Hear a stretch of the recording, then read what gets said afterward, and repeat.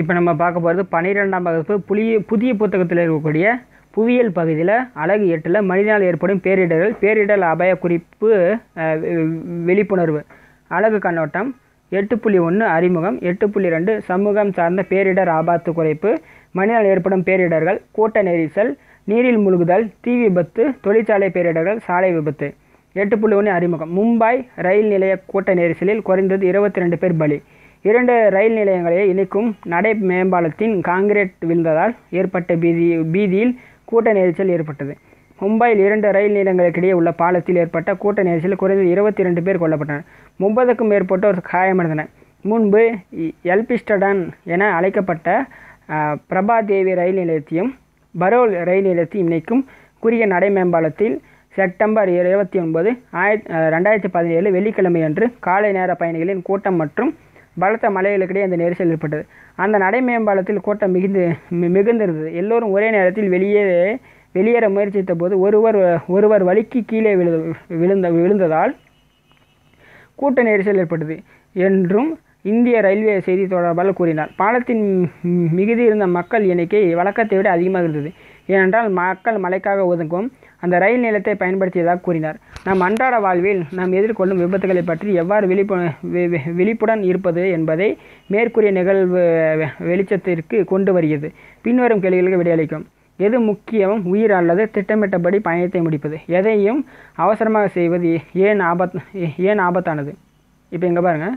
காட்டலின் நோக்கங்கள் சமூக சார்ந்த பேரிடர் ஆபத்து குறைப்பு அணுகுமுறைகளை புரிந்து கொள்ளுதல் மனிதனால் ஏற்படும் பேரிடர்களை பட்டியலிடுதல் கூட்ட நெரிசலின் போது மேற்கொள்ள வேண்டிய செயல் விதிகளை விவரித்தல் நீரில் மூழ்கியிருந்ததிலிருந்து ஒருவர் எவ்வாறு தன்னை காத்துக்கொள்வது என பற்றி கூறுதல் தீ விபத்தை தடுக்க முறைகளை விளக்குதல் போக்குவரத்து விபத்தின் போது மேற்கொள்ள வேண்டிய செயல் விதிகளை விளக்குதல். இப்போ விபத்தினை தவிர சரியான நேரத்தில் தரப்படும் தகவல் தொடர்பு ஏன் மிக அவசியமானது?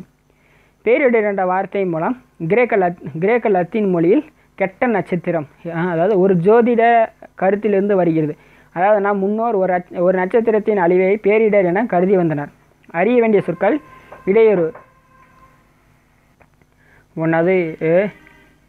ஒன்றாவது இடையூறு என்பது உயிரிழப்பு அல்லது காயம் சொத்துக்களுக்கு சேதம் சமூக மற்றும் பொருளாதார தடை அல்லது சுற்றுச்சூழல் சீர்குலைவு போன்றவற்றை ஏற்படுத்தும் இயற்கை அல்லது மனித செயல்களாகும். பேரிடர் என்பது சமூகத்தின் செயல்பாடுகளில் தீவிரமான பாதிப்பை ஏற்படுத்தி பெரிய அளவில் மனித மற்றும் பொருள் சேதத்தை ஏற்படுத்துகிறது. இது பாதிக்கப்பட்ட சமுதாயம் அதன் வளங்களை பயன்படுத்தி சமாளிக்கும் திறனை கடந்த ஒன்றாகும். பேரிடர் ஆபத்து மேலாண்மை என்பது சில நடவடிக்கைகளின் தொகுப்பாகும். இது பேரிடரினால் ஏற்படும் மோசமான விளைவுகளை தடுத்தல் அல்லது குறைத்தல் மற்றும் தயாராக இருத்தல் போன்ற கட்டமைப்பு மற்றும் கட்டமைப்பு சாரா நடவடிக்கைகளை கொண்டதாகும். தாங்கும் சக்தி ஒரு சமூகத்தில் ஆபத்துகளை குறைக்கும் பேரிடரினால் ஏற்படும் விளைவுகளை குறைக்கவும் பயன்படுத்தும் சொத்துக்கள் வளங்கள் மற்றும் திறன்கள். பேரிடர் ஆபத்து குறைப்பு என்பது பேரிடரினால் ஏற்படும் உயிர் மற்றும் சொத்து இழப்பினை குறைக்கும் நடவடிக்கைகளை உள்ளடக்கியது. இப்போ பேரிடர் என்பது மக்களுக்கு பாதிப்பு அல்லது காயத்தை ஏற்படுத்தி கட்டிடங்கள் சாலைகள் வாழ்வாதாரங்கள் சுற்றுச்சூழல் போன்றவற்றிற்கு பாதிப்பை ஏற்படுத்துகின்ற ஒரு மோசமான இடையூறாகும். இந்த பாதிப்பு சமூகத்தின் சமாளிக்கும் திறனுக்கு அப்பாற்பட்டது. பேரிடர் அளவும் தாக்கமும் அதிகரித்து கொண்டே வருகிறது. பேரிடர்கள் உலக அளவில் மனித சமூக பொருளாதார சுற்றுச்சூழல் நடவடிக்கைகளுக்கு தடையாக உள்ளது. கடந்த 10 ஆண்டுகளில் பேரிடர்கள் 4,78,000க்கும் மேற்பட்ட உயிர்களை பலி வாங்கியுள்ளதாக சர்வே தகவல்கள் கூறுகின்றன. இது உலக அளவில் 2.5 மில்லியன் மக்களை பாதித்தோடு 690 பில்லியன் அமெரிக்கன் டாலருக்கு இணையான நேரடி பொருளாதார இழப்புகளை ஏற்படுது. பேரிடருக்கு எதிராக நடவடிக்கை எடுப்பதிலிருந்து விலகி பேரிடர் ஆபத்தை குறைக்கும் வகையில் நடவடிக்கை எடுக்க வேண்டிய தேவையை அண்மையில் மேற்கொள்ளப்பட்ட நிதி ஆய்வுகள் அடிக்கோடிட்டு காட்டுகின்றன. எனவே வரும் ஆண்டுகளில் வறுமை குறைப்பு மற்றும் பொதுவான வளர்ச்சிக்கான முயற்சிகளில் பேரிடர் ஆபத்து குறைத்தலும் ஒரு முக்கிய பங்கு வகிக்கிறது என்பதை உறுதிப்படுத்தும் வகையில் முயற்சிகள் மேற்கொள்ளப்பட வேண்டும். 8.2 சமூக அடிப்படையிலான பேரிடர் ஆபத்தை குறைத்தல். சமூகம் என்பது ஒரு இடத்தில் வாழும் ஒத்த தன்மையுடைய கூறுகளை கொண்ட மக்கள் தொகுப்பாகும். இது அனுபவ பரிமாற்றங்கள் இருப்பிடம் பண்பு மொழி சமூக அக்கறை ஆகியவற்றில் உள்ளடக்கியது. பேரிடர் ஆபத்து குறைப்பு என்பது ஒரு சமூகத்திற்குள்ளும் அந்த சமூகத்திற்காக ஆன செயல்முறையாகும். ஆபத்தை குறைப்பது என்பது ஆபத்துக்கான மூல காரணத்தை கூறுவதோடு அதனை உள்ளூர்வாசிகள் அறிவு மற்றும் திறன் மூலம் வெளிப்படுத்த வேண்டும். கலை நிகழ்ச்சிகளும் கலையும் நேரடி அனுபவம் மூலம் முக்கியமான தகவல்களை பகிர்ந்து கொள்ள பலதரப்பட்ட கற்பனை திறன் கொண்ட வாய்ப்புகளை அளிக்கின்றது. எடுத்துக்காட்டாக சாலையோர நாடகம், சிறிய நகைச்சுவை நாடகங்கள் மற்றும் நாடகங்கள், பொம்மலாட்டம், கவிதை வாசித்தல், நடனம், நகர்ப்புறங்களில் திடீரென குழுக்கள் வந்த கலை நிகழ்ச்சிகள் வழங்குதல். பொது இடத்தில் ஒரு மக்கள் குழு திடீரென தோன்றி சில அசாதாரணமான நிகழ்ச்சிகளை செய்துவிட்டு உடனடியாக அகற்றிவிடுதல். அந்த பாரம்பரிய வாய்வழி கலைகளான கதை கூறுதல், பாட்டு பாடுதல், சேர்ந்து பாடுதல், சுவர் சித்திரம் தீட்டுதல், கைவசம் இருக்கும் கலைகளை பயன்படுத்தல் மற்றும் புதிய நிகழ்ச்சிகளை உருவாக்குதல். இது போன்ற அனைத்து நிகழ்ச்சிகளிலும் தன்னார்வ தொண்டர்களும் சமூக உறுப்பினர்களும் பங்கேற்பவர்களாகவோ பார்வையாளர்களாகவோ இருக்கலாம். திறன்மிகு கலைஞர்கள் புத்தாக்க வழிகளை பயன்படுத்தி பார்வையாளர்களை தம் வசம் வைத்திருப்பார்கள். 8. மனிதனால் ஏற்படும் பேரிடர்கள். மனிதனால் தூண்டப்படும் பேரிடர்கள் மனிதனால் ஏற்படும் பேரிடர்கள் என அழைக்கப்படுகிறது. இவை தீ விபத்து, போக்குவரத்து விபத்து, கட்டமைப்பு இடிந்து விழுதல், சுரங்க விபத்து, குண்டு வெடிப்புகள், கூட்ட நெரிசல் போன்றவற்றை உள்ளடக்கியாகும். இப்பாடத்தில் மனிதனால் ஏற்படும் பேரிடர்களை சிலவற்றை காப்போம். கூட்ட நெரிசல். கூட்ட நெரிசல் என்பது திடீரென திரண்டு வரும் மக்கள் கூட்டத்தால் ஏற்படும் மூச்சு திணறல் மற்றும் மிதிப்படுதல் போன்றவற்றால் காயங்கள் மற்றும் மரணம் ஏற்பட காரணமாகிறது. கூட்ட நெரிசல் ஒழுங்கற்ற கும்பல் அல்லது கூட்டம் என்பது திரண்ட துடிப்பான வேறுபட்ட மக்கள் எண்ணிக்கையை குறிக்கின்றது. இக்கூட்டம் அடிப்படையில் பலதரப்பட்டதும் சிக்கலதுமானமாகும். இக்கூட்டத்தின் முக்கிய அம்சங்களானவை: கூட்டத்தினர் அனைவரும் ஒரே மாதிரியான எண்ணமும் செயலும் கொண்டிருப்பனர். அவர்களது செயல்கள் உணர்ச்சி வயப்பட்டதாகவும் பகுத்தறிவற்றதாகவும் இருக்கும். கூட்ட நெரிசலுக்கான காரணம். கூட்ட நெரிசல் போன்ற நிகழ்வுகள் பல்வேறு சமூக கலாச்சார சூழ்நிலைகளில் ஏற்படலாம். நிகழ்வுகள் பின்வருமாறு வகைப்படுத்தலாம். அவை பொழுதுபோக்கு நிகழ்ச்சிகள், நடைபெறும் இடங்கள், நகரும் படிக்கட்டுகள், நகரும் நடைபாதைகள், அன்னதானம் செய்யும் இடங்கள், ஊர்வலங்கள், இயற்கை பேரிடர், மின்வெட்டு ஏற்படும் இடங்கள், மத விழாக்கள், திருவிழா சமயத்தில் ஏற்படும் தீ விபத்து, கலகங்கள், விளையாட்டு நிகழ்ச்சிகள் மற்றும் காலநிலை சார்ந்த நிகழ்வுகளை போன்றவையாகும். வளர்ந்து வரும் நாடுகளில் பெரிய மதம் சார்ந்த கூட்டங்களில் தான் குறிப்பாக கூட்ட நெரிசல் அபாயம் ஏற்படுகிறது. 2013 இந்திய பத்திரிகை ஒன்று குறிப்பிட்ட இந்தியாவில் 79% கூட்ட நெரிசல் மதம் சார்ந்த விழாக்களிலே நடைபெற்றுள்ளது. அது கூட்ட நெரிசல் மேலாண்மை. மக்கள் ஒழுங்குமுறையில் நகரவும் கூட்டாகவும் ஏற்படுத்தும் தேவையான ஒழுங்குமுறை திட்டம் மற்றும் கண்காணிப்பு கூட்ட நெரிசல் மேலாண்மை எனப்படும். முழு நடத்தையை கட்டுப்படுத்துவதோடு கூட்ட நெரிசல் கட்டுப்பாடு ஆகும். கூட்ட நெரிசலின் போது பின்பற்றப்படும் வழிமுறைகள். 1. வெளியேற மாற்று வழியை கண்டறிதல். இவ்வகை சூழலில் முதலில் தெரிந்து கொள்ள வேண்டியது வெளியேறும் வழியாகும். நீங்கள் ஒரு நிகழ்ச்சியில் கலந்து கொள்ளும்போது அந்த இடத்தின் நிலத்திட்டத்தை பற்றி அறிந்து கொள்ள வேண்டும். இது வெளியேறும் வழிகளை கண்டுபிடிக்க உதவும். எனவே கூட்ட நெரிசலில் மாட்டிக்கொள்ளும் பொழுது வெளியேறும் வழிகளை கண்டறிய. அடுத்தது, கைகளை மார்போடு வைத்து கொள்வோம். குத்துச்சண்டை வைப்பது போல உள்ளங்கையை மார்போடு வைத்து கொள்ள வேண்டும். இவ்வாறு செய்வதால் நகர்வது எளிதாகும். இவ்வாறு செய்யும்போது இருபுறத்தில் இருக்கும் நகரும் மக்கள் கூட்டத்தினால் உங்கள் விலா எலும்பு நொறுங்குவதை தவிர்க்கலாம். முன்னிலிருந்தும் மற்றும் பின்னிலிருந்தும் கூட்டம் தள்ளும்போது நுரையீரல் பாதிக்கப்பட்டு சுவாச பிரச்சனை ஏற்படலாம். நடக்கும் நிலையில் எவ்வாறு நகர்வது. நகரும் கூட்டத்தில் சிக்கியிருக்கும் போது அசையாமல் நின்று கொண்டே அல்லது அமர்ந்து கொண்டே கூட்ட நகர்வை தடுக்கக்கூடாது. ஏனெனில் கூட்ட நெரிசல் சக்தி நம்மால் எதிர்கொள்ள முடியாது.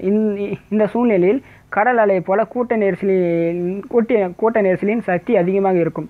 நெரிசலில் சற்று குறைந்திருக்கும் பொழுது மக்கள் கூட்டத்திற்கிடையே குறுக்காக நகர்ந்து செல்ல வேண்டும். வெளியேறும் வழிகளை நோக்கி நகர வேண்டும் தவிர சுவர்கள் அல்லது தடுப்புகள் நோக்கி நகரக்கூடாது. அவ்வாறு நகர்ந்தால் கூட்டத்தில் மாட்டிக்கொள்ள நேரிடும். கீழே விழாமல் இருக்க கூட்டத்தோடு நகர்ந்து செல்ல வேண்டும். அதை கீழே விழுந்தால் எவ்வாறு நகர்வது. கூட்ட நெரிசலில் கீழே விழுந்து விட்டால் கைகளை தலையை மறைத்து கொண்டு கருவிலிருந்து குழந்தை போல் உடலை வளைத்து கொள்ள வேண்டும். முதலில் உங்கள் நுரையீரல் இருக்கும் நெஞ்சு பகுதியை கூட்டத்திற்கு காட்டுவதை தவிர்க்க வேண்டும். மீண்டும் எழுவதற்கு வாய்ப்பு கிடைக்குமா என விடாமல் முயற்சிக்க வேண்டும். 5. புத்திசாலமான தொடர்புகள். கூட்ட நெரிசலில் சிக்கி கொள்ளும் பொழுது சோர்வடையாமல் இருப்பதற்காக நம்முடைய வந்தவர்கள் தொடர்பு கொள்வதற்காக இருபுறங்களில் மாறி மாறி கைகளை மேலே நோக்கி ஆட்டுவது போல சைகை மொழியை பயன்படுத்தவும். சக்தியை சேமித்து வைக்க. அமைதியாக இருக்கும், உறக்க சத்தமிட முயற்சி கூடாது. அவ்வாறு செய்வது பீதியை அதிகரிக்கும். 7. சந்திக்கும் இடத்தை முடிவு செய்யும். ஒரு வேளை கூட்டத்தில் பிரிய நேரிட்டால் மீண்டும் சந்திப்பதற்கான நிகழ்ச்சி நடைபெறும் பகுதியில் ஒரு இடத்தையும் வெளியே ஒரு இடத்தை முடிவு செய்து வைக்கவும். யாரேனும் உதவிக்காக கையை நீட்டினால் அவரது கையை பிடித்து எழ செய்வோம்.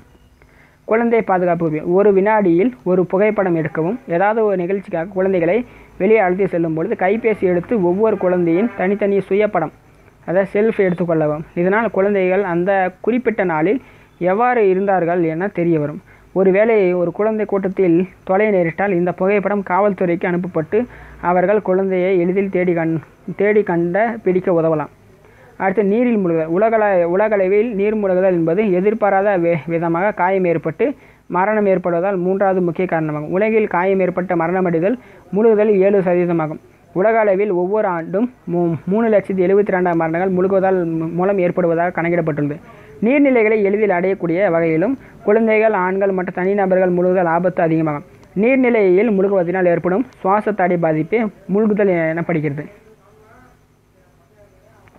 தகவல் குறிப்பு. மூழ்குதல் என்பது நீர் வெகு ஆழத்தில் கை கால்களை பலமாக உதைத்தல், நுரையீரல் ஆக்சிஜன் இன்றி தவித்தல் போன்ற நிகழ்வுகளால் பீதியை கிளப்பும் ஒரு நிகழ்வாகும். ஒவ்வொரு வருடமும் மூழ்குதல் ஆயிரக்கணக்கான உயிர்கள் பறிபோட்டன. அதில் பெரும்பாலானவர் குழந்தைகள் ஆவார்கள். நீரின் அருகாமையில் இருப்பது நிச்சயமாக மூழ்குதல் காரணமாக இருந்தாலும் மூழ்குதல் பொருளாதாரத்தோடு தொடர்புடையதாகவும் காணப்படுது. ஏழ்மை நாடுகளில் மக்கள் மூழ்குவதற்கு அதிக வாய்ப்புகள் உள்ளன. வங்கதேசத்தில் ஒரு ஆண்டிற்கு 16 குழந்தைகள் நீரில் மூழ்கி இறக்கின்றனர். அதாவது ஒரு நாளுக்கு 46 குழந்தைகள் மூழ்கி இறக்கின்றனர். நன்னீரும் ஒவ்வொரு நீரும் வெவ்வேறு விதத்தில் மனிதனை மூழ்கடிக்கின்றது. முதல் கண்ணோட்டத்தில் கடலில் நீச்சல் அடிப்பது ஏரியில் நீச்சல் அடிப்பதை விட அபாயகரமானதாக தோன்றும். மோதும் மற்றும் கொந்தளிக்கும் மலைகளால் கடற்கரைக்கு செல்பவர்கள் எளிதாக மரணத்தை நோக்கி இழுத்து செல்ல முடியும். ஆனால் அதிர்ச்சியளிக்கும் வகையில் 90% மூழ்குதல் நன்னீரில் தான் நடைபெறுது. ஒவ்வொரு நீரை விட நன்னீர் அதிக அளவு நம்மை இரத்தத்தை ஒத்த கலவையாகும். நன்னீர் நுரையீரலுக்குள் செல்லும் பொழுது சவுடு பரவல் முறையில் அது நம் இரத்த ஓட்டத்தில் கலக்கிறது. இவ்வாறு இரத்தம் அதிக அளவு நீர்த்து போகும்போது இரத்த அணுக்கள் வெடித்து உறுப்புகள் செயலிழக்கின்றன. இந்த நிகழ 2 அல்லது 3 நிமிடங்கள் ஆகின்றன. இப்போ தகவல் குறிப்பு. இரத்தத்தை விட உவர் நீரில் அதிக அளவு உப்புள்ளது. உவர் நீர் உள்ளிழக்கப்படும் பொழுது உவர் நீர் நுரையீரலுக்கு செலுத்தி இரத்தத்தை தடிமனாக்குவதன் மூலம் உடலானது தன்னைத்தானே கட்டுப்படுத்த முயல்கிறது. இது மரணம் சம்பவிக்க 8 முதல் 10 நிமிடங்கள் வரை எடுத்துக்கொள்ளப்படுவதால் காப்பாற்றுவதற்கு அதிக வாய்ப்பளிக்கிறது. பெண்கள் இறப்பு விகிதத்தை விட ஆண்கள் 2 மடங்கு மூழ்குவதால் இறக்கும் ஆபத்தில் இருக்கின்றார்கள். மூழ்கி இறப்பதில் பதில் ஆண்கள் விகிதம் அதிகமாக இருக்க காரணம் தனியாக நீச்சல் அடிப்பதற்கு முன் மது அருந்துதல், படகு சவாரி செய்தல் போன்ற ஆபத்தான நிறைந்த நடத்தைகளை என ஆய்வுகள் கூறுகின்றது. வெள்ள பேரிடர்களின் போது 75 இறப்புகள் மூழ்குதலினால் நடக்கிறது. மூழ்கி இறப்பதை தடுத்தல். மூழ்குதலை தடுக்க பல செயல்முறைகள் உள்ளன. கிணறுகளை மூடி வைத்தல், கதவு தடுப்புகளை பயன்படுத்துதல், குழந்தைகள் விளையாட தடுப்பு அமைக்கப்பட்ட பகுதியில் அமைத்தல், நீச்சல் குளங்களை சுற்றி தடகள அமைத்தல் போன்றவை நீரினால் ஏற்படும் ஆபத்துகளை கட்டுப்படுத்துகின்றன. சமூகம் சார்ந்த முறையான மேற்பார்வையுடன் கூடிய அங்கன்வாடி குழந்தைகளை பேணுதல் மூலம் மூழ்குதல் ஆபத்தை குறைக்கலாம். பள்ளி பருவ குழந்தைகளுக்கு அடிப்படை நீச்சல், நீர் பாதுகாப்பு, காப்பாற்றும் வழிமுறைகள் ஆகியவற்றை கற்றுக் கொடுத்தல் என்பது மூழ்குதல் ஆபத்தை குறைக்கும் மற்றொரு வழியாகும். நீரில் பாதுகாப்பு உறுதி செய்தல், மூழ்குதலை தடுத்தல் ஆகியவற்றிற்கு பாதுகாப்பான படகு சவாரியினை அமைத்து செயல்படுதல், கப்பல் மற்றும் படகு பயணத்திற்கான ஒழுங்குமுறைகளை கடைபிடித்தல் ஆகியவை முக்கியமானதாகும். வெள்ளப்பெருக்கு எதிர்கொள்ளும் திறனை வளர்த்தல், பேரிடருக்கான தயார்நிலை திட்டம், நில பயன்பாடு திட்டம் தயாரித்தல் மூலம் வெள்ள ஆபத்துகளை கையாளுதல், முன்னெச்சரிக்கை அளித்தல் போன்றவை வெள்ள பேரிடர்களின் போது மூழ்குவதை தடுக்கும். அடுத்தது தீ விபத்து. வெப்பம் மற்றும் வறண்ட வானிலை, மின்னல், மனிதனின் அலட்சிய போக்கு இன்னும் பிற காரணிகளாலும் பெரிய அளவில் காட்டுத்தீ ஏற்படுது. தீ விபத்தானது கட்டிடங்கள், மரப்பாலங்கள், மின் மற்றும் தகவல் தொடர்பு கம்பிகள், எண்ணெய் மற்றும் எரிபொருள் கிடங்குகள் ஆகியவற்றை அழிக்கின்றது. இது மனிதனுக்கும் விலங்குகளுக்கும் ஊறு விளைவிக்கிறது. மனித செயல்பாடு. தீ விபத்து ஒத்திகை பயிற்சி. தீ விபத்திலிருந்து தப்பிக்க நீள், விழு, உருள் என பயிற்சி செய்யவும். ஆடைகள் தீப்பிடித்து எரியும் போது ஓடுவதை நிறுத்தி தரையில் விழுந்து பின் உருள். இது தீ பரவுவதை தடுக்கும். அடுத்து வறண்ட அல்லது காற்று வீசும் காலநிலையில் தீ குட்டையான தாவரங்களையும் மரங்களையும் அழித்திடும். குறைந்த அளவு தீயின் வேகம் நொடிக்கு 1 முதல் 3 மீட்டர் வரையாகும். அதிக அளவு தீயின் வேகம் நொடிக்கு 100 மீட்டர் ஆகும். ஏன் என்று நெருப்பை காட்டிலும் புகை அதிக ஆபத்தானது. தீ விபத்தின் போது மேற்கொள்ள வேண்டிய செயல்முறைகள் அப்படின்னு கேட்டிருக்காங்க. செய்ய வேண்டியவைகள். தீ விபத்து ஏற்படும் போது கூச்சலிட்டோ மணி எழுப்பி அனைவரையும் எச்சரித்தல் வேண்டும். மணல் மற்றும் தீயணைப்பு கருவிகளை பயன்படுத்தி தீ அணைக்க வேண்டும். முதன்மை மின் இணைப்பை உடனடியாக துண்டிக்க வேண்டும். ஆடைகளில் தீப்பிடித்தல் தீப்பிடித்தவர் தரையில் விழுந்து உருண்டு தீயினை அணைக்க வேண்டும். தீ விபத்து பகுதிக்கு அருகில் உள்ள எளிதில் தீப்பிடிக்கும் பொருட்களை உடனடியாக அப்புறப்படுத்த வேண்டும். ஆனால் தீ பரவதை தடுக்கலாம். தீயோடும் புகையும் இருந்தால் துணியால் மூக்கை மூடிக்கொண்டு தரையில் தவிழ்ந்து வெளியேற வேண்டும். உடைமைகளை விட உயிர் விலை மதிப்பற்றது என்பதை எண்ணி பார்க்க வேண்டும். தீ விபத்து பகுதிகளுள் தீ விபத்து பகுதியிலிருந்து பாதுகாப்பு பகுதிக்கு செல்ல வேண்டும். பாதுகாப்பு நடவடிக்கைகள். வீட்டிற்கு தீப்பற்றி கொள்ளக்கூடிய தாவரங்கள் இடையில் ஒரு பாதுகாப்பு பகுதி ஏற்படுத்த வேண்டும். ரெண்டாவது, உன் வீட்டின் அருகே 3 மீட்டர் உயரத்திற்கு குறைவான உயரம் கொண்ட கிளைகளை வெட்டிவிட வேண்டும். அடுத்தது 3வது, வீட்டிற்கு அருகே உள்ள பாசி மற்றும் தாவரங்களில் உலர்ந்த கிளைகளை வெட்டிவிட வேண்டும். அடுத்து, சாக்கடை மற்றும் குளியலிலிருந்து உலர்ந்த கிளைகள், இலைகள் ஆகியவற்றை அப்புறப்படுத்த வேண்டும். தீப்பிடிக்கக்கூடிய பொருள் சரி பார்க்கப்பட்டு பாதுகாப்பான பெட்டகங்களில் வைக்க வேண்டும். வேறு இடத்தில் இருக்கும் உனது உறவினரோ நண்பரையோ உன்னை தொடர்பு கொள்ளும் நபராக வைத்துக்கொள். தீ அணைப்பான் வைத்திருக்க வேண்டும். அதனை எவ்வாறு பயன்படுத்த வேண்டும் என்று தெரிந்து வைக்கவும். உங்களுக்கு தெரியுமா, பாபர் குர்குருவின் அணையா நெருப்பு அப்படின்னா நெருப்பின் தந்தை என பொருள்படும். ஈராக்கில் உள்ள இயற்கை வாயு குழாயின் துவாரத்தில் எரியும் இந்நெருப்பு 400 ஆண்டுகளுக்கு மேலாக தொடர்ந்து எரிந்து கொண்டே இருக்கிறது.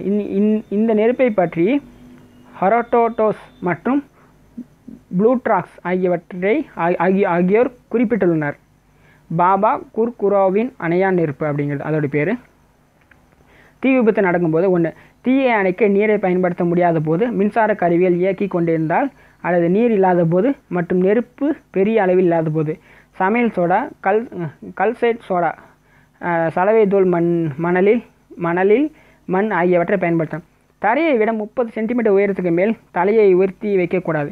இந்த உயரத்திற்கு மேல் நச்சுப்புகை குவிந்திருக்க வாய்ப்புள்ளது. 3வது, அறையை விட்டு வெளியேறிய வாய்ப்பில்லை எனில் ஜன்னலை நோக்கி நகர்ந்து சைகைகள் மூலம் மக்களின் கவனத்தை ஈர்க்க முயல வேண்டும். உன்னுடைய ஆடைகள் தீப்பிடித்து விட்டால் ஓடக்கூடாது. இது தீ பரவதை அதிகரிக்கும்.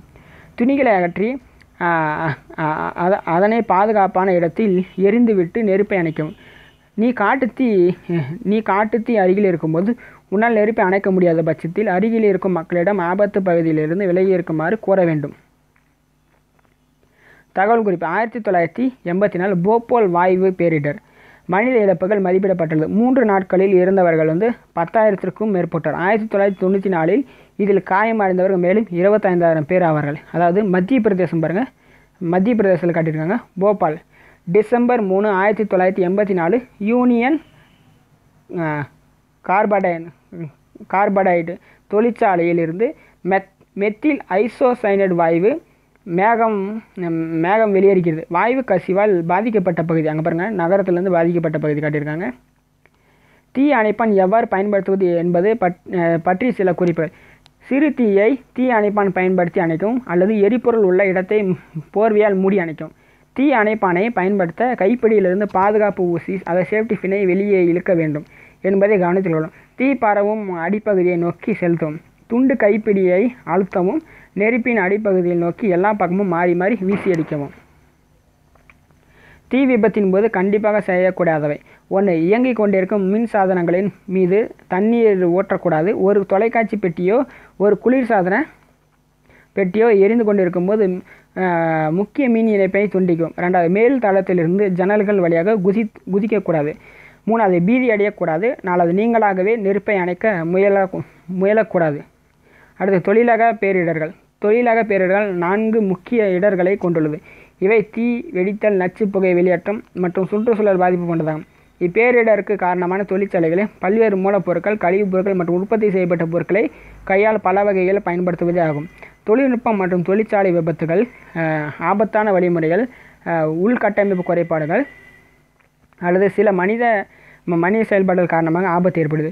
இது உயிரிழப்பு அல்லது காயம், பொருள் சேதமடைதல், சமூக மற்றும் பொருளாதார பாதிப்பு அல்லது சுற்றுச்சூழல் சீர்குலைவுக்கு வழிவகுக்கிறது. தொழிலக தீ விபத்து. இது அடிக்கடி நிகழும் பேரிடராகும். நெருப்பு நச்சு வாயுக்களான அக்ரோலின், கார்பன் மோனாக்சைடு மற்றும் சைனைடு ஆகியவற்றை உற்பத்தி செய்கிறது. தீப்பற்றுதல் அல்லது அதிக வெப்பம் காரணமாக கட்டமைப்புகள் பாதிக்கப்படலாம். மேலும் அத்தியாவசிய சேவைகளான மின்சாரம் மற்றும் இயந்திரங்களின் உற்பத்தியை பாதிக்கிறது. வெடிப்புகள். தொழிற்சாலை வெடிப்புகள் அதிர்வலைகளாக உண்டாக்கின்றது.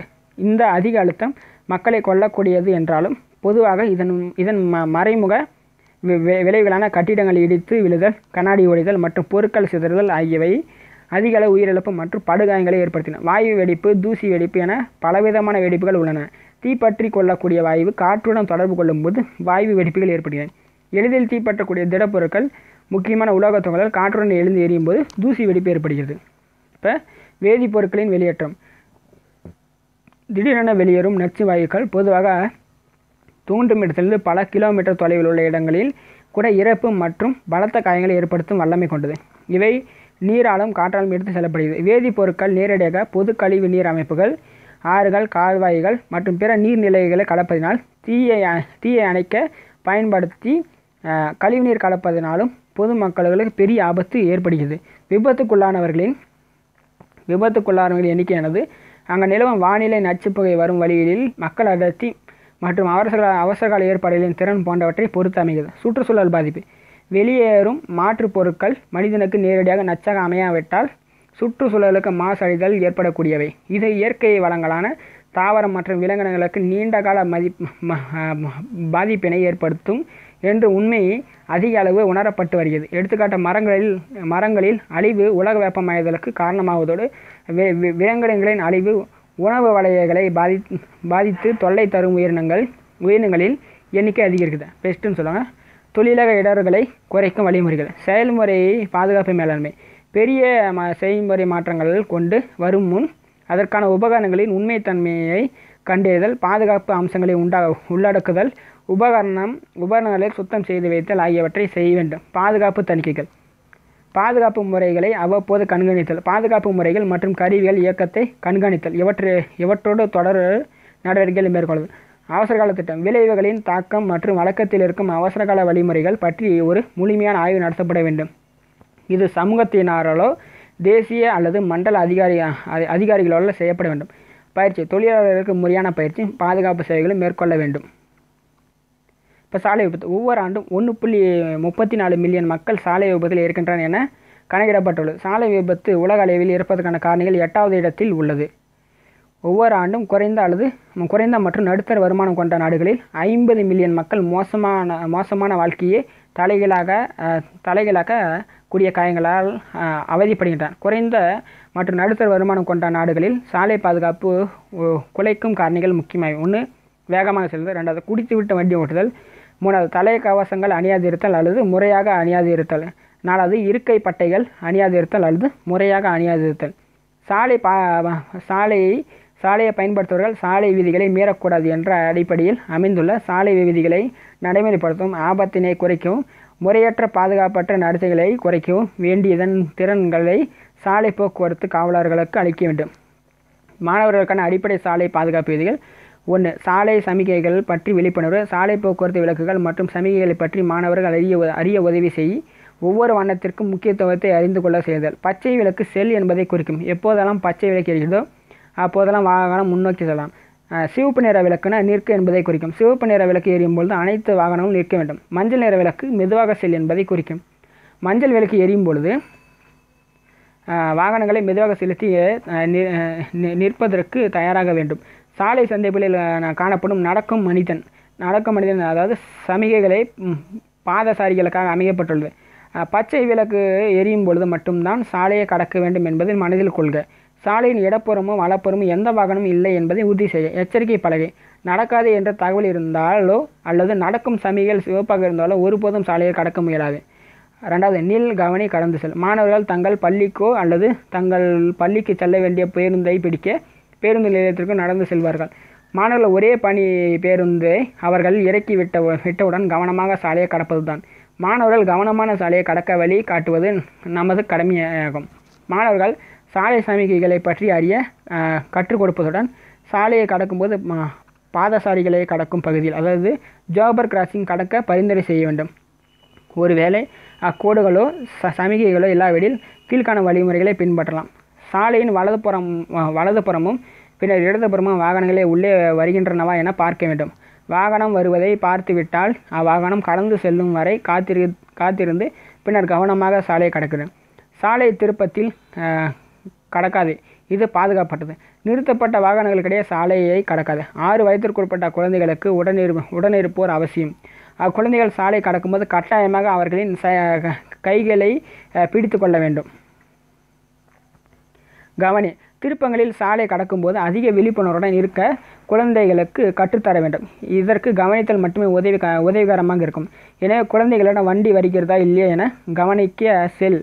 திருப்பங்களிலும் ஆளில்லா சந்திப்பிலும் சாலை பயன்பாட்டாளர்கள் எச்சரிக்கை வாகனங்கள் ஒலி எழுப்புகின்றன. கீழ்காணும் தகவல்களை மாணவர்களுக்கு விளக்கும். வாகனத்திலிருந்து வரும் ஒலியை கேட்பதும், நின்று எந்த வாகனம் இடப்புறத்திலிருந்தோ வலப்புறத்திலிருந்தோ வரவில்லை என உறுதி செய்துவிட்டு சாலையை கடக்க வேண்டும். சாலையின் அவசரமாக செல்லாது. மாணவர்கள் பொறுமைசாலிகள் அல்ல. சாலையின் குறுக்கே ஓடுவது அவர்களது பழக்கமாக. மேலும் அவர்கள் விளையாட்டு போக்கில் கவனக்குறைவாக இருந்து கொண்டே சாலையின் குறுக்கே ஓடிவிடுவார்கள். எனவே சாலைகளில் இருக்கும்போது அமைதியாக இருக்க கற்றுக் கொடுக்க வேண்டும். 2வது, நடைபாதைகளின் முக்கியத்துவம். மாணவர்கள் சாலையில் நடக்கும்போது நடைபாதைகளை பயன்படுத்தி ஊக்குவிக்க வேண்டும். எவ்வாறு பாதுகாப்பான சாலையை கடக்க வேண்டும் என்று செய்து காட்ட வேண்டும். சாலை பரபரப்பின்றி இருந்தால் நடைபாதையை பயன்படுத்த ஊக்குவிக்கவும். 3வது, குறுக்கு சாலைகள் பதசாரி கடந்து செல்லும் இடங்கள். மாணவர்களிடம் சாலை குறுக்கே ஓடி செல்லும் பழக்கம் உண்டு. இது மிகவும் ஆபத்தான, ஏனெனில் குறுக்கு சாலைகளில் முறையான சமிக்கைகள் இல்லாமல் வாகனங்களை மெதுவாக செல்லாது. சாலை சந்திப்புகளிலும் பாதசாரிகளை கடந்து செல்லும் இடங்களிலும் மட்டுமே சாலையை கடக்க வேண்டும் என்று மாணவர்களிடம் அறிவுறுத்த வேண்டும். குறுக்கு சாலைகளும் பாதசாரியை கடந்து செல்லும் இடங்களும் இல்லாவிடில் மாணவர்கள் மேற்கூறிய சாலை விதிகளை பின்பற்ற வேண்டும் என்று அறிவுறுத்தும். மீண்டும் பள்ளி. குழந்தைகள் பாதுகாப்பாக வாகனங்கள் ஓட்டி செல்வது. நான் என்ன செய்ய வேண்டும்? கடந்து செல்லாது அப்படிங்கிறதும், பள்ளி குழந்தைகள் ஏறி செல்லவும் இறங்கிடவும் காத்திருக்கும் பள்ளி பேருந்தை கடந்து செல்வது சட்டவிரோதமாகும். அடுத்து, மஞ்சள் வண்ணத்தை காணும்போது பள்ளி பேருந்து ஓட்டுநர் குழந்தைகளை ஏற்கவும் இறக்கவும் செய்ய தயாரிக்கிறார் என்பதை பிற வாகன ஓட்டிகளுக்கு அறிவிப்பதற்காக மஞ்சள் நிற விளக்குகளை ஒளிர செய்வார். அடுத்து, சிவப்பு வண்ணத்தை காணும்போது குழந்தைகள் பேருந்தை விட்டு இறங்குவதற்காக பேருந்தில் நிற்கிறார் என்பதை பிற வாகன ஓட்டிகள் அறிவிப்பதற்காக பள்ளி பேருந்து ஓட்டுநர்கள் சிவப்பு நிற விளக்கை ஒளிரச் செய்வதோடு கை காட்டியை வெளியே தெரியுமாறு வைக்கின்றனர். அடுத்தது, ஸ்டாப். அனைவரும் நிற்கும். மாணவர்கள் பள்ளி பேருந்தில் ஏறும்போதும் இறங்கும்போதும் பிரிக்கப்படாத சாலைகளில் இரு திசைகளில் வரும் வாகனங்களும் நிறுத்தப்படும். பின்னால் நிற்கவும். பள்ளி பேருந்து பின்னால் அதே திசையில் வரும் வாகனம் நிற்க வேண்டும். அடுத்தது, கடக்கும் இடம். கடந்து செல்லும் இடத்தை மறைக்கக்கூடாது அப்படின்னு சொல்லியிருக்காங்க. தூரம், அதாவது 10 ஃபீட். குழந்தை பாதுகாப்பாக ஏறி இறங்க தேவையான இடத்தை விட்டு உடனடியாக மோட்டார் வாகனத்தின் தேவையான இடைவெளியை விட்டு நிறுத்தவும். வலது பக்கத்திலே கடக்காது அப்படின்னா பள்ளி பேருந்தை வலதுபுறமும் கடந்து செல்லாது அப்படிங்கிறது தான் பொருள். அடுத்து, கவனிக்கவும். குழந்தைகளிடமிருந்து பள்ளிகள், குடியிருப்பு பகுதியில், விளையாட்டு மைதானங்கள் மற்றும் பூங்காக்களில் அதிக கவனம் நிறுத்து. ரோந்து சமிக்கைகளை காட்டும் பொழுது பள்ளி ரோந்து அதிகாரி அல்லது சாலையை கடக்க உதவுவதற்காக நியமிக்கப்பட்ட அதிகாரிகள் நிற்க சொல்லி கட்டளையிடும் பொழுது கட்டாயமாக நிற்க வேண்டும். அது விழிப்பாய் இரு. குழந்தைகள் கணிக்கவே முடியாத பாதசாரிகள், அவர்கள் எளிதில் கண்ணுக்கு தெரிய மாட்டார்கள். ஒலி எழுப்பது. உன் மோட்டார் வாகனத்தின் முன் நிற்கும் குழந்தையை ஒலி எழுப்பவோ வாகனத்தை இயக்கவோ அவசரப்படுத்த வேண்டாம், பயமுறுத்த வேண்டாம். அடுத்து, கைகளை வாகனத்திற்குள்ளே வைத்து கொள்ளவும். வாகனங்கள் சென்று கொண்டு இருக்கும்போது நிறைய மாணவர்கள் தங்கள் கைகளை வாகனத்திற்கு வெளியே நீட்டி கொண்டிருப்பார்கள். அவர்கள் தலையை வெளியே நீட்டி உற்சாகத்துடன் கையை அசைப்பார்கள். இது பள்ளி பேருந்துகளில் வரும் மாணவர்களிடம் காணப்படும் காட்சியாகும். இருப்பினும் இத்தகைய நடத்தைகளில் தீவிர பாதிப்பை ஏற்படுத்தக்கூடியது. கவனக்குறைவின் காரணமாக மாணவர் எதிரில் வரும் வாகனம் மீது மோதி அடிபட்டு விபத்துக்குள்ளாகின்றனர். வளைவுகளில் சாலையை கடக்காதே. வெளிப்படையாக கூற வேண்டுமென்றால் வளைவுகளில் மோட்டார் வாகன ஓட்டிகளுக்கு கண்ணுக்கு தெரியாத பகுதியாகும். அந்த பகுதியில் உன்னை அடையாளம் காட்டும் சரியான நேரத்தில் வாகனத்தை நிறுத்த இயலாது. எனவே வளைவில் சாலையை கடக்கும் பொழுது மாணவர்களுக்கு விபத்து ஏற்படுகிறது. மிதிவண்டி செல்லும் பொழுது பாதுகாப்பாக இரு. மிதிவண்டியில் பள்ளிக்கு செல்லும் மாணவர்கள் கீழ்காணும் மிதிவண்டி விதிகளை பின்பற்ற வேண்டும். மிதிவண்டிக்கென ஒதுக்கப்பட்ட பாதையில் செல்க. இவ்வாறு பாதை ஒதுக்கப்படவில்லை என்றால் சாலையின் இடதுபுறத்தின் இறுதி அல்லது வலதுபுறத்தின் இறுதி எக்ஸ்ட்ரீம் மற்ற வாகனங்களோடு செல். உங்கள் கண்காணிப்பின்றி நெருக்கம் மிகுந்த தெருக்களில் மாணவர்கள் மிதிவண்டி ஓட்ட அனுமதிக்க வேண்டாம். ஏதாவது வாகனங்களில் பயணிக்கையில் பாதுகாப்பாக இருத்தல். ஓடிக்கொண்டிருக்கும் வாகனத்தில் மாணவர்கள் பாதுகாப்பாக இருக்கைப்பட்டை பயன்படுத்துவதன் மூலம் சீட் பெல்ட் பயந்து உறுதி செய்யலாம். அடுத்தது, ஓடிக்கொண்டிருக்கும் வாகனத்தில் நிற்கவோ நடக்கவோ ஓடவே வேண்டாம். பேருந்து பள்ளியை சென்றடையும் வரை இருக்கையில் அமர்ந்து கொண்டே கைப்பிடிப்புகளை பிடித்து கொள்ள வேண்டும். கைகளை வாகனத்திற்கு வெளியே வைக்காது. 8வது வண்டியின் முன் பக்கத்திலிருந்து இறங்கவும். பேருந்தை விட்டு இறங்கும் பொழுது பின்பற்ற வேண்டிய பாதுகாப்பான குறிப்புகளை மனப்பாடம் செய்து அவற்றை பின்பற்றுமாறு மாணவர்களிடம் கேட்டுக்கொள்வோம். பேருந்து வரும் நேரத்திற்கு முன்பாகவே பேருந்து நிலையத்தை அடைவதன் மூலம் பேருந்தின் பின்னாலே ஓடிச் சென்று ஏறுவதை தவிர்க்க உறுதி செய்ய வேண்டும். வரிசையில் நின்று பேருந்தில் ஏறவும் இறங்க வேண்டும். மற்ற வாகனங்களுக்கு தேவையில்லாமல் ஆபத்து மற்றும் இடையூறு ஏற்படுவதை தவிர்க்கும் பொருட்டு பள்ளி பேருந்தின் முன்பக்கமாக இறங்கும். இப்போ குழந்தைகளுக்கான முதல் 10 சாலை பாதுகாப்பு குறிப்புகள். 1. சாலையை கடத்தல். பச்சை விளக்கு எரிந்தவுடன் சாலையை கடக்க முன் இரு பக்கங்களில் வாகனங்கள் வருகின்றதா என கவனிக்கும். 2வது திருப்பத்தில் அரவுண்ட் த கார்னர்னு சொல்லுவாங்க. சாலை வழிகளில் ஓடாது. தன்னிச்சையாக நடக்காது. சாலையை கடக்கும் இடத்தை பயன்படுத்த வேண்டும் என்பதில் உறுதியாக இரு. பெரிய மோட்டார் வாகனங்கள் வருகிறதா என பாரு. திருப்பத்தில் வரும் பெரிய மோட்டார் வாகனங்களிலிருந்து விலகிரு. 5வது மோட்டார் வாகனங்களுக்கு பின்னால் விளையாடாது. மோட்டார் வாகன ஓட்டிகள் உன்னை பார்க்க நேரிடாமல் போகலாம். 6வது பேருந்தில் இறங்கும்போது மோட்டார் வாகனங்கள் மற்றும் இருசக்கர வாகனங்கள் வருகின்றன என கவனி. 7வது சமிக்கை விளக்கு இல்லாத சாலையை கடக்கும்போது அதிக கவனம் செலுத்து. 8வது இருக்கை பட்டை அணிதல். 13 வயதிற்குட்பட்ட குழந்தையின் பின் இருக்கையில் அமர்வது பாதுகாப்பானது. 9வது நின்று கொண்டிருக்கும் மோட்டார் கார்களுக்கு இடையே விளையாடாது. 10வது வழக்கு தளங்களில் பாதுகாப்பு சாதனங்களை அணிந்து கொள். மிதிவண்டிகளுக்கான பாதைகளை பயன்படுத்து. இப்போ கலைச்சொற்கள். பேரிடர் மனிதன் மற்றும் இது பாருங்கள்.